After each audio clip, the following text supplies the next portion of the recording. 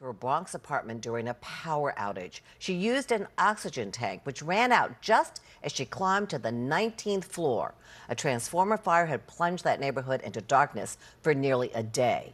Pix 11's Jennifer Bizram has more from Co-ops this weekend. Erica says it's going to be pretty dreary all day tomorrow, right, Erica? Yeah, especially from lunchtime onward. It is just going to be another round of what we got this morning, which I think had a lot of us staying in our houses and apartments for a few extra hours this morning.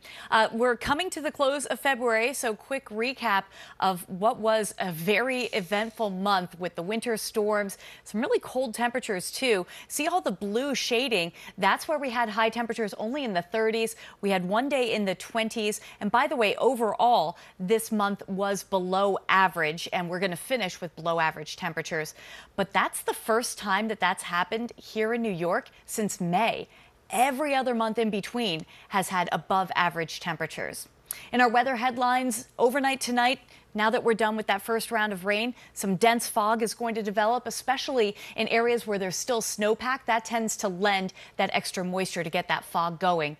More showers, though, arriving by about noon on Sunday.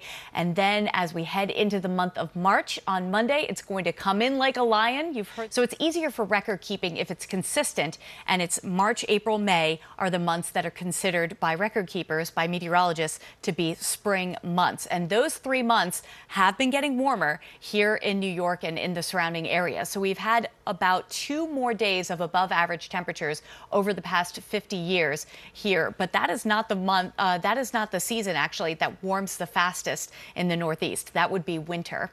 Looking ahead through our forecast, high pressure overhead. Now that that initial band of rain has moved out, we have fog developing overnight because that high pressure helps to settle the winds down. So you'll, especially because of the lingering moisture, high of 48 on Monday to a low of 25 degrees. And then Tuesday is a chilly, blustery day, but a slow recovery, Kaity, through the rest of the work week. High temperatures will return to the 50s.